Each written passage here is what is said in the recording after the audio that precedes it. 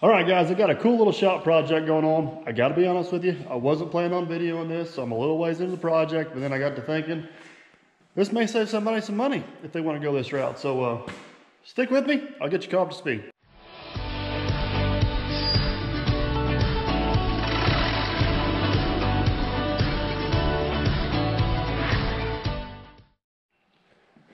All right, so here's what we got going on. As you guys see in the previous videos, I bought the grader attachment for the skid steer.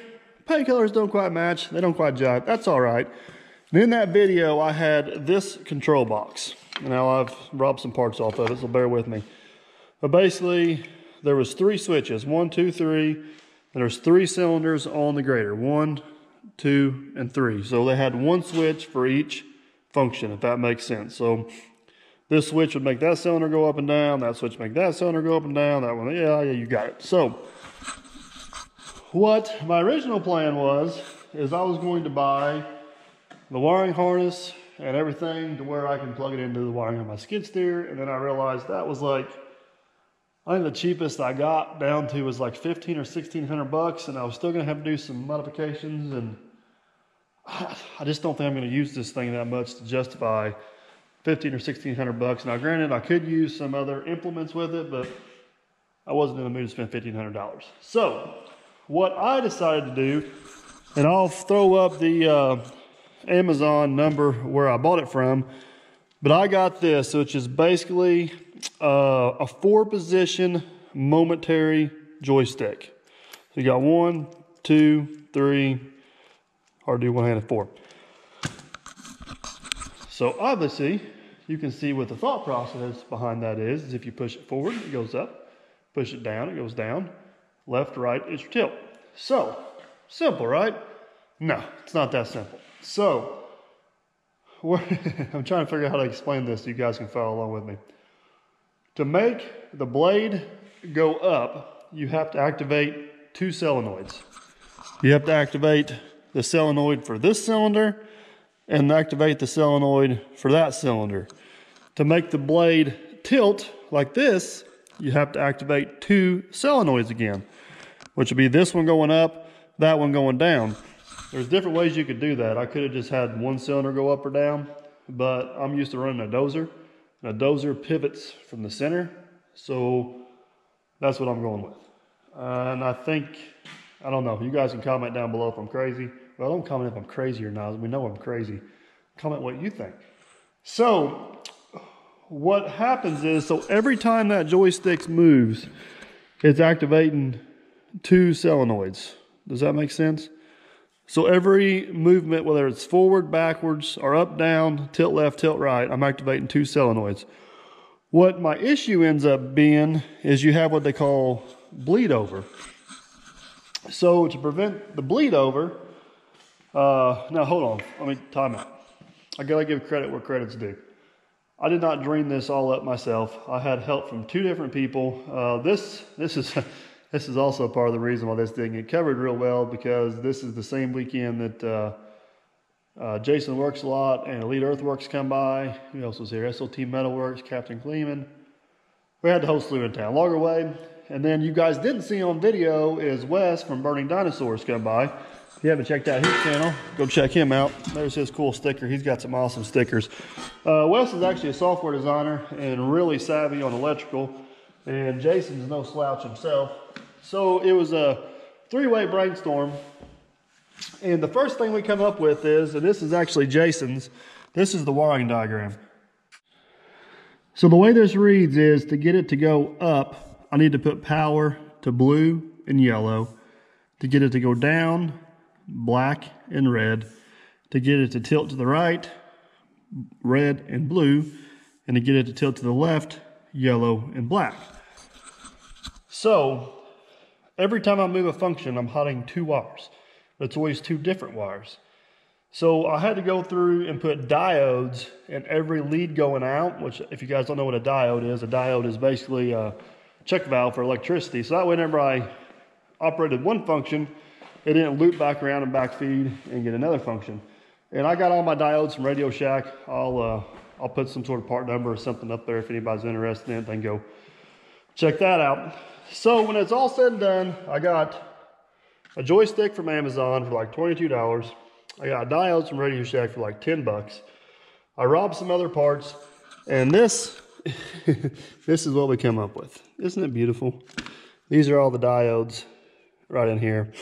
And I end up reusing the old plug that was on it, and I'm still getting power from the cigarette lighter, and I'll show you that here in just a minute. And then I made this fancy little bracket to mount in the skid steer. I did some random tests on this. I'm pretty sure it's going to work pretty good. I think there's going to be a little bit of issue with priority in the valve as far as stuff coming up and going down even, but I don't think it's going to be a huge thing. Now, is it going to be absolutely perfect, the best controls humans ever made? No, not even close. Is it going to be light years ahead of this? Gotta be. This is about as primitive gets. So, where I'm going with this is, I think it's the best controls for the money. I'm gonna have maybe $100 in this whole to-do. Most of that's probably shrink wrap and butt connectors. But anyways, gonna have about $100 in this whole thing versus $1,500 or this. Time will tell how well it works, but I've got all my pieces made. Let's get her installed and see if she works. All right, guys, I probably should have covered this wiring a little bit better, but this is the switch in the bracket I made. I got some pictures, but I still got to have an angle switch, so that's what this switch here does. That just angles the blade left and right, and then the joystick does the rest. But basically, the power comes into this switch, and then it jumpers over to here. And there's 4 terminals over here, but they're all just power. And on this side of the switch is these 4 right here that go out to that. And then I'll put a zip tie right there. I'm just trying to, that's kind of by design right there. I just want to make sure that if something yanks on that, it don't yank and break the switch or rip those diodes out, because all those diodes are soldered in there. But this is how I got this thing to go in here. So I took a screw out right there, and I took a screw out right here. I did put 2 washer shims in there. There's a little lip right there. But this joystick, let me see if I can do this with the camera. Well, basically, I'll have to fish that down there in a minute. Oops, got it backwards. Come on. It's hard to do one-handed.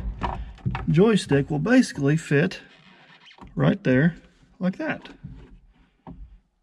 Almost perfect. So let me get a couple screws in that thing and get her tightened down, and then we'll hook her up, see what happens. All right, guys, there she is, all installed. Let me back up just a little bit. So this bracket, I forgot to mention earlier, is just a piece of 1/4-inch plate steel. It's just a random piece of steel I had here in the shop. This is 1/8 by 1/2 flat stock. I had some of that laying around in the stockpile, so I did go through a little bit of trouble around some edges to make it look halfway pretty. I just didn't want anything sharp. If you get bouncing around in here, I didn't want anything sharp you can cut your hand on. I ended up just taking electrical tape and taping this all up. It may not be the prettiest thing, but I was going for function on that. I just didn't want loose wires bouncing around or anything that, you know, fall down there and cross over a terminal and be a safety issue or anything like that. So I just got it all taped up nice and neat. If I ever have to go to work on it, that may be a little bit of a pain in the butt, but I think it'll be all right. And then where I'm getting my power from is actually this cord here. It goes down. I'm going to probably get some sticky zip tie things and hold that up there. But it actually goes over into the cigarette lighter. I'm not overly excited about that, but here's my thought process. This whole deal, I'm trying to make it as innovative. That's a big word for Dirt Perfect.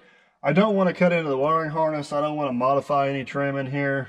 If I decide this don't work, or if I decide I want to sell this, I just want to be able to unplug, unbolt, take it out of there, and nobody will ever even know it was here. So I hate buying equipment where people do hack jobs on it, trying to get something to work, and then they half beep it. And so anyways, I'm just trying to make everything plug and play, bolt and run, whole 9 yards. But anyways, so this fits real nice. I can lay my hand down here, I get to all that. I got plenty of room before it hits the window over there. I can pretty much run it with one hand with my switch. joystick, no matter what I do, it misses it. I can reach right over top of it, get my throttle. It's pretty much out of sight, out of mind over unless I need it. So the cord going out, again, I don't want to do anything to it. There's a little bitty hole right here. So if I was going to run this thing permanently, I can tuck that wire right in there. Basically, it'll go if I had two hands. And then I can still close my window. And everything's good to go on that. So, yeah, that's pretty much the setup. I'm pretty happy with everything. There's a connector right there. And I do have a connector on the power cord for if I want to unplug it. And if I know I'm not going to use it for a while, I can do that. But I don't know. I'm liking it. It looks good. Let's see if it works good. That's next on the list. So, first things first, fire up skid steer. Fire in the hole. Lap bar down. Green buttons for go.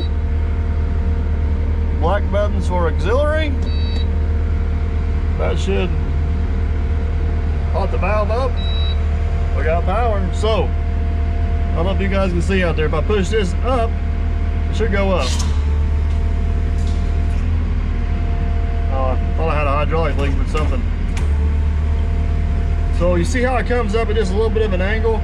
That's because this spool has priority over that one, which I kind of foreseen that coming, but it's not a huge deal. So, all right, so anyways, I'm getting ahead of myself. Up, down, whoops, up, down, left, right, and then we got angle.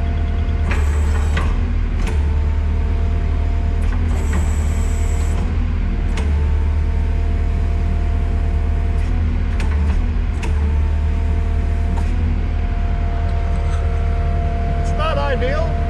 I think it's going to work pretty doggone slick. Time will tell. We'll get her to the job site and see what happens. But like I said, I may have $100 in this setup. Beats the heck out of 1,500. And yeah, I can unbolt it, call it good.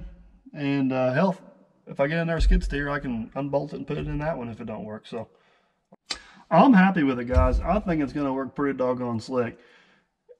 Is there a better way to do it? Yeah, I wish I had proportioning solenoids where I could, you know, soft touch it, I guess. But it is what it is. I got $3,200 in this whole thing, including the $100 I have in the joystick. For what I'm going to use it for, it's going to work perfect.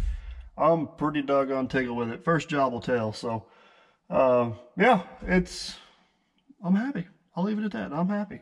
So, hope you guys enjoyed. Maybe you learned something. If you see something I can do better, comment, let me know. Don't forget to like, subscribe, and comment, and we'll catch you guys on the next one.